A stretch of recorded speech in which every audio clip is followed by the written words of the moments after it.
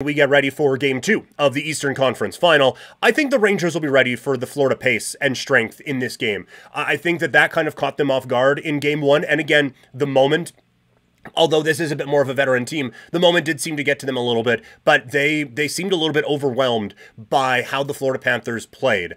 And I do think that they settled in a little bit, but the turnovers ended up costing them. I think they're going to be a little bit more adept and a little bit more prepared for what Florida can throw at them in this game. And again, I was on 960 earlier today, and Patty Dumas asked me about the potential for Rempe to come back in the lineup just to provide a little bit of spark that the Rangers seemed to be missing in Game 1. A spark that I think was stolen by the Panthers in that game. I thought they came out and kind of Uno reversed them and were able to take it that way.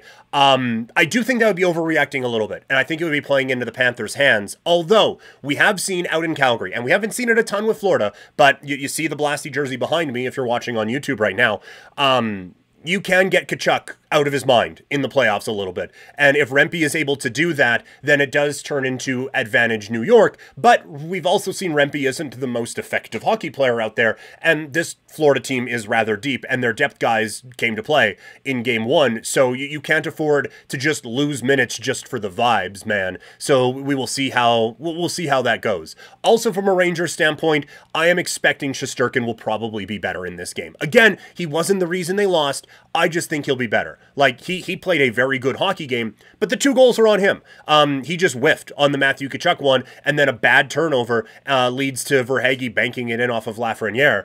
He needs to be better in this game. I do think he will be better in this game. And for the Rangers offensively, they need to figure out the Florida Panthers' D-zone coverage. They clogged things up so well in Game 1. The Rangers really couldn't establish a whole lot in the 5-on-5, or even on the penalty kill, or on the power play, sorry, for that matter.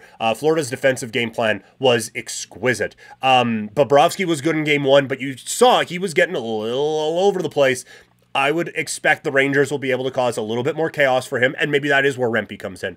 But I would expect a little bit more chaos in front of Bobrovsky here in Game 2, and maybe causing a few more problems for him and trying to open things up that way. But, like, for Florida, like we talked about, like, game plan-wise, what the Rangers need to do, that's because Florida played damn near a perfect hockey game. So just Control-V, or Control-C, Control-V, and move this one into Game 2, because I thought they were tremendous in this one. This should be a really, really fun game tonight.